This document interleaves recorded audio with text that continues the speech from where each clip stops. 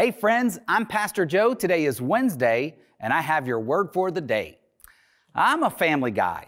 I love my wife, I love my children, and sometimes when I think about their future, I wonder what their future will be like when I'm no longer alive on this earth.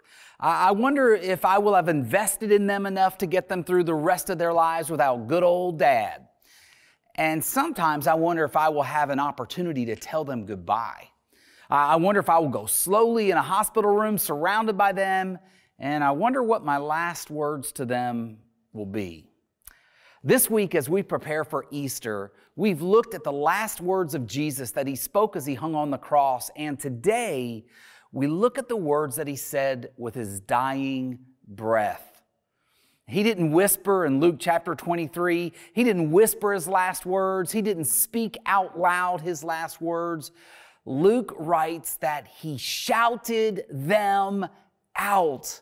In Luke 23:46, Jesus shouted, "Father, I entrust my spirit into your hands." And with those words, he breathed his last. For most of us, we will not have the foreknowledge of our passing from this life. Most of us will not be given a chance to say something profound to God or even to our family. And so for me, as I think about these last words of Jesus, I want my family, my friends, and all who knew me that I had entrusted my life into the hands of my Heavenly Father every single day.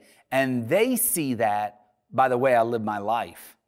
The way you and I live among our families and friends when we are alone, when we are in public, it shouts out to the world that we've entrusted our lives to God, our Heavenly Father. And make no mistake about it, our actions shout much louder than our words.